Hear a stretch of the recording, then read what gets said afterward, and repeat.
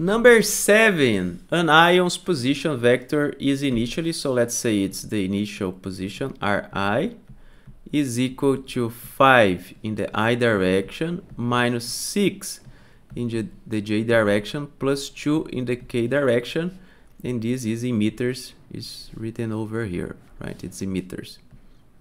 And 10 seconds later, so delta T is equal to 10 seconds.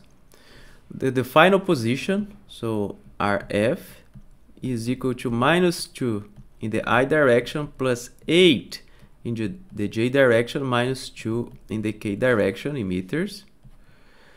In unit vector notation, what is the average velocity during the 10 seconds? So the average velocity,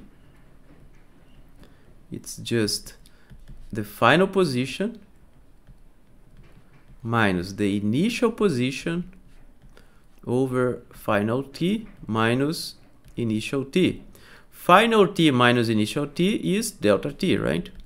And we have the final position, the initial position, so we just have to replace the letters by the numbers, and that's pretty much it.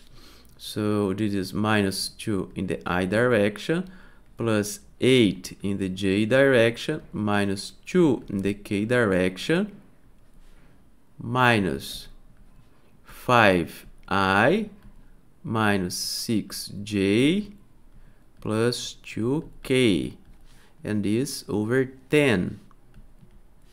So this is equal to minus 2I plus 8J minus 2K minus 5I plus 6J minus 2K over 10, and this is equal to minus 7I plus 14J minus 4K over 10, and this is minus 0.7 in the I direction plus 1.4 in the J direction minus 0.4 in the K direction, and everything is in meters per second.